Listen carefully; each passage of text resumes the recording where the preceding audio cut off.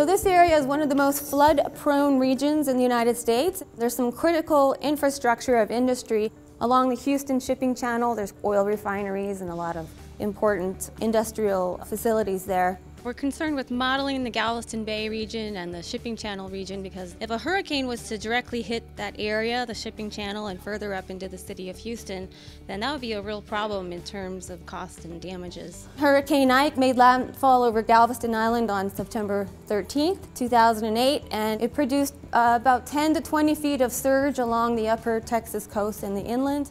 Ike was a very significant storm to hit that region. There's been a lot of what's called validation between the model and the historical storm data that was recorded in terms of hydrographs or maximum surge elevation. So for Ike itself, compared against the model, we've done quite a good job of validating that and ensuring that the model is capturing the major features. If we want to get any sort of accuracy for what's happening in the storm surge, we really have to have quite a bit of resolution in our computational model. So our elements are down to a very small level so we can actually see the shipping channel, which isn't even that wide, and that we can capture the topography in that region.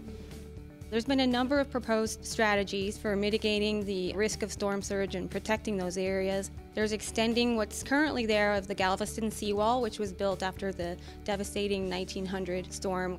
Also adding levees to different areas of the Galveston region and incorporating gates so that regular daily flow of traffic is not interfered with, but those gates are closed when a storm impacts the region.